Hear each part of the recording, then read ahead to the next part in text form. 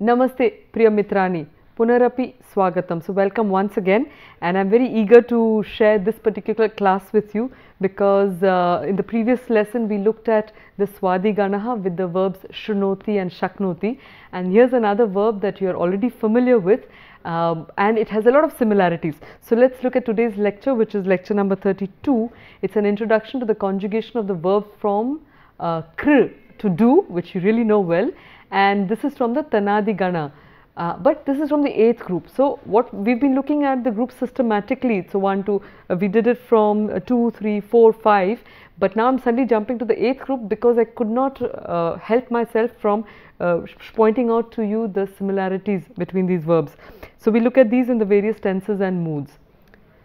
This is going to be the Tanadi Gana, the 8th group of verbs, and we'll again look at it in the different tenses and moods, the Vartamana Kala, Bhavishya Kala, Ajnya, Anadyatana, Bhuta Kala, Kriyati Patilling and the Vidhiling.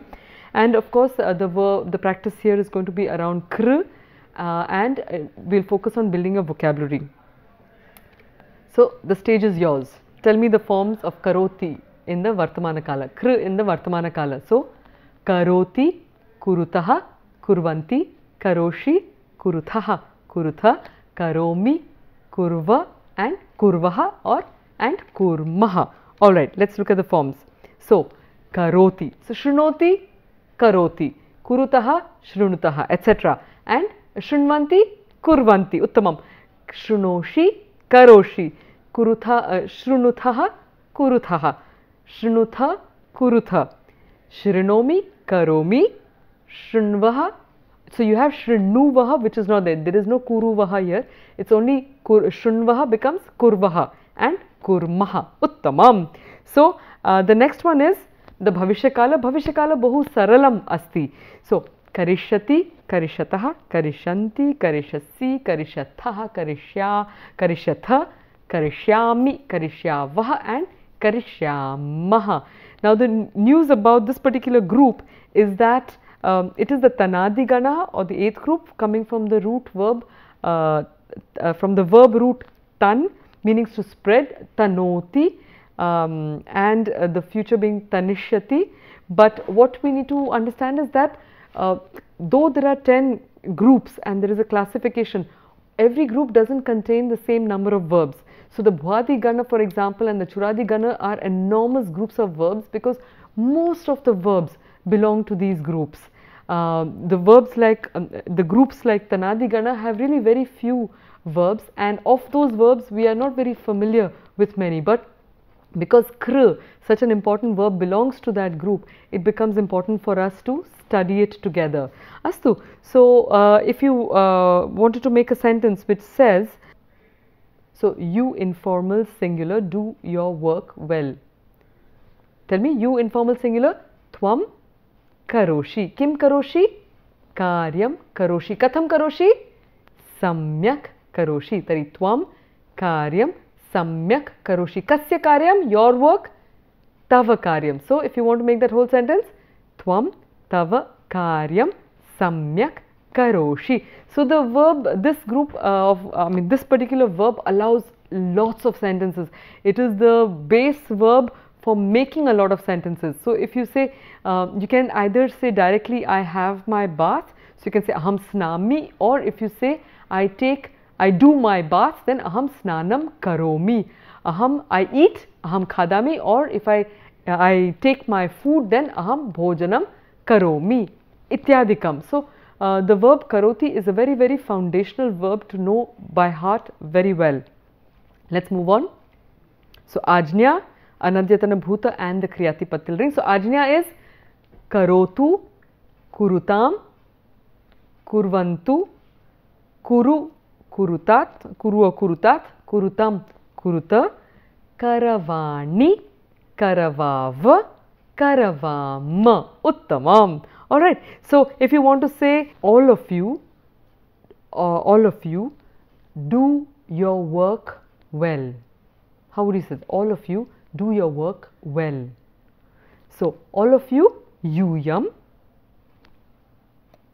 your work, and the verb is kuruta, your work, yushmakam karyam, well, samyak. So, yuyam, Yushmakam karyam samyak kuruta. Uttamam. So it's like a suggestion there. Tari, all of you do your Sanskrit studies well. Do your studies of Sanskrit well. How would you translate that? All of you do your studies of Sanskrit well. Yuyam kuruta. Kim kuruta? Studies. Adhyayanam kuruta. Kasya adhyayanam? Sanskritasya adhyayanam. Katham? Samyak. So, yuyam Sanskritasya adhyayanam samyak kuruta. So, I'd also like you to put a pause button and just listen to the way in which I reconstructed the sentence for the translation. So, one by one you ask who is doing it, what is the person doing, how is the person doing, where is the person doing, and just by asking these questions you can complete that sentence. Bhutakale kim bhavati? Akarot, akurutam, akurvan, akaroho, akurutam, akuruta, akaravam, akuruva or akurva, and akuruma or akurma. Astu. So that is the bhutakala, and I'd like you to make a sentence saying that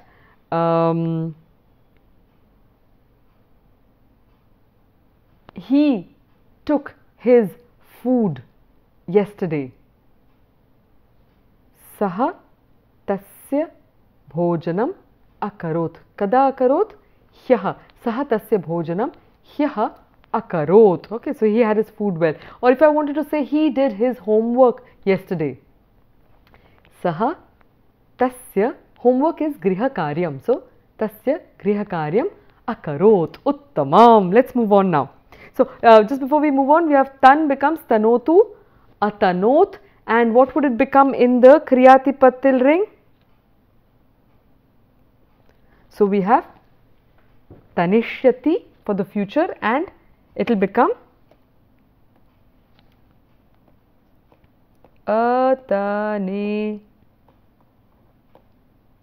atanishyat. Astu.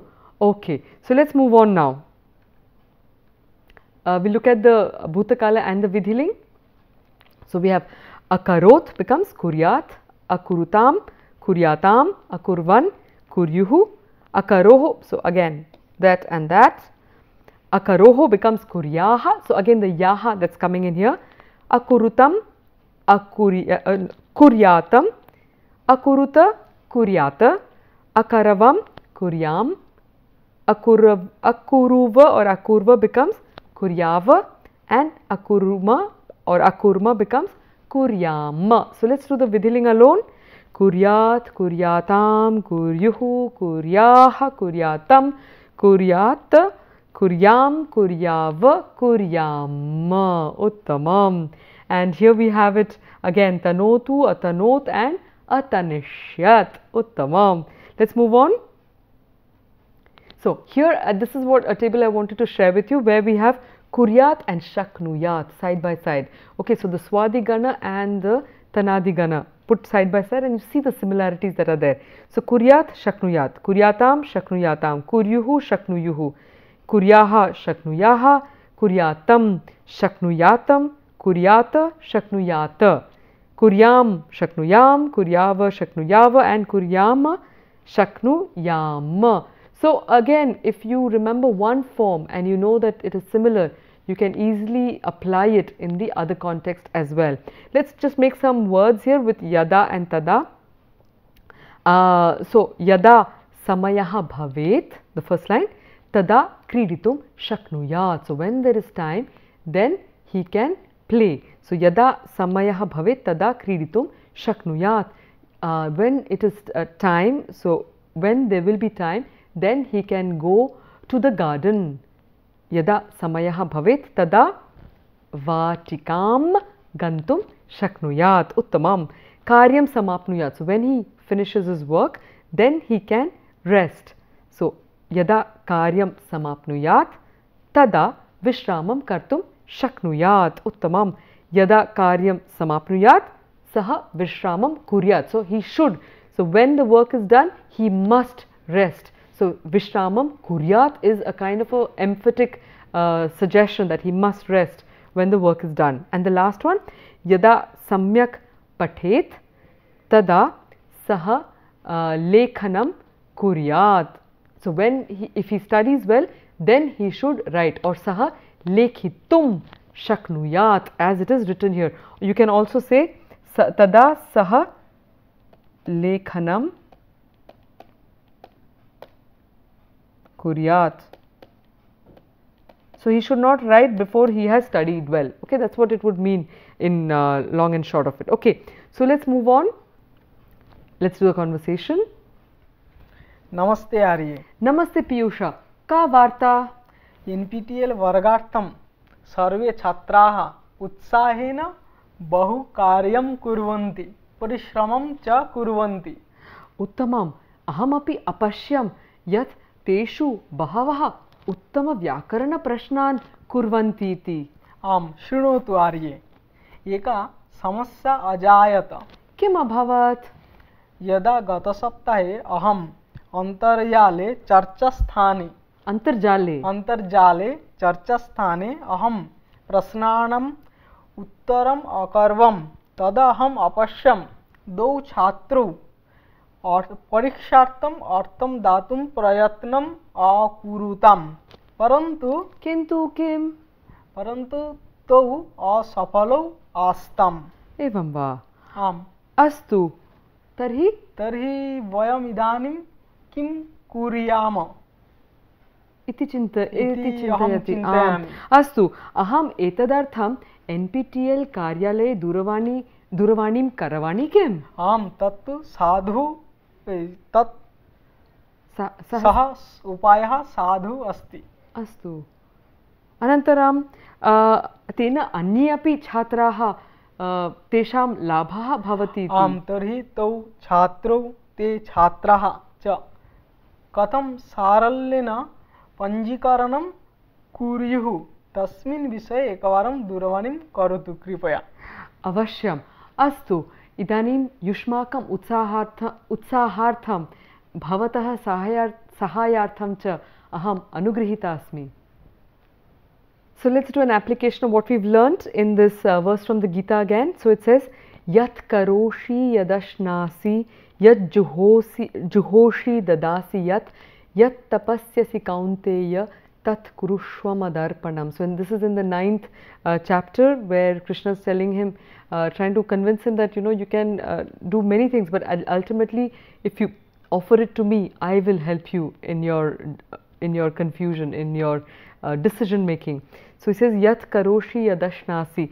Yat karoshi. So you break it up there.